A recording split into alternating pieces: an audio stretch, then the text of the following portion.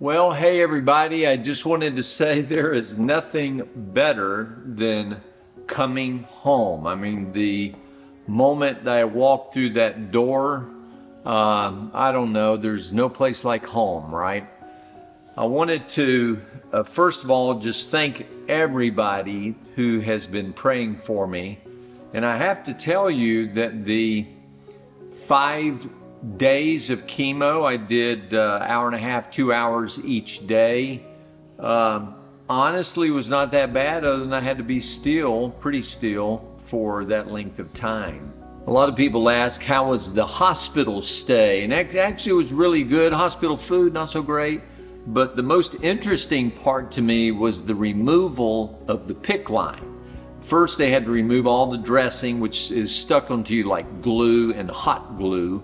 And then the line, once all the packaging and the bandages are removed, then they pulled the PICC line out, and it was surprising to me how long it was. Here's my bruise from the PICC line, and then it kind of goes through your arm, and then it kind of goes down into the main valve of your heart, and then all of that chemo is distributed throughout your body, which sounds a little bit spooky. But the actual administration of the chemo is really, you don't even know it's going into your body. You know, mostly it's the effective chemo, which I will probably see this week. But overall, I would have to say the chemo experience is kind of boring. When did the things beep? The things beeping? When did the things beeping? You know? So I got home Friday night, and then I spiked a fever. Then we thought we were going to have to go back to the hospital, but my fever calmed down, and don't really know what caused it.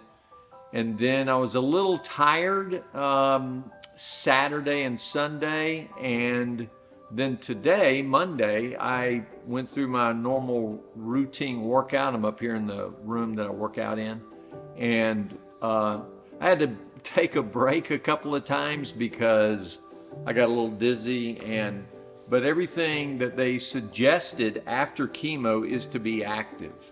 One of the things the doctor mentioned to me was 3 A's: appetite, attitude, and activity. And after chemo, this is the week that it actually does what it's going to do. So right now, hopefully, because it's really what you want it to do, my numbers are plummeting.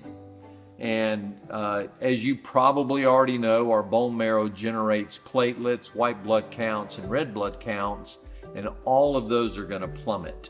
And when they do, the good ones do as well, and thus no energy. So today I have to tell you, Wendy's making fresh juices and smoothies, and I'm telling you, there's something to dumping your body with all those vitamins.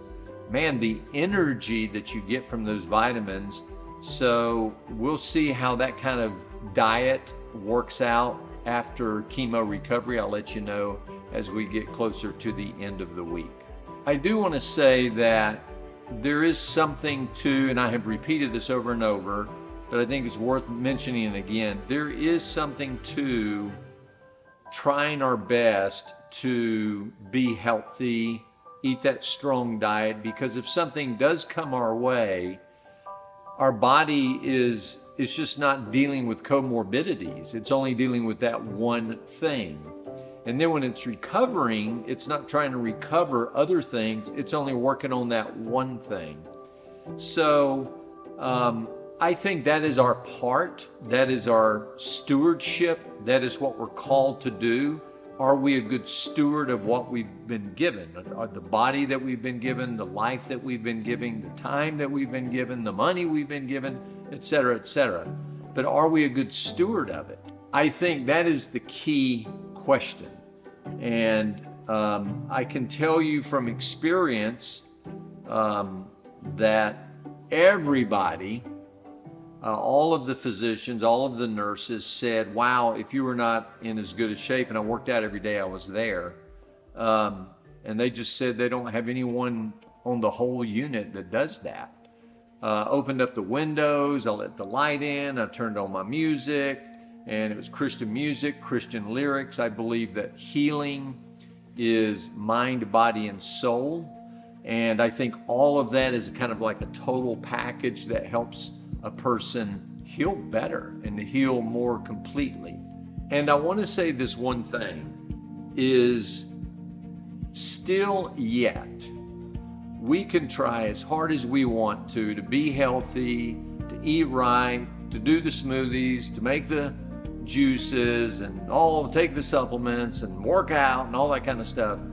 And I've said this before, but if God has another plan, that is the plan I believe that's going to happen. So the prayer from you guys and the dependence on God, I think, is just so foundational, because without His endorsement, without His stamp of approval and His will behind our effort, I don't think we'll win. So I think if you have not totally submitted to that, and you're challenged with something, it doesn't even have to be cancer or leukemia, start with prayer and end with prayer, and get others involved that can pray with you and support you.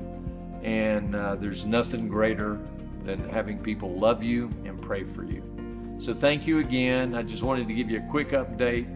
So far, so good, and I'm looking forward to seeing what the week unfolds.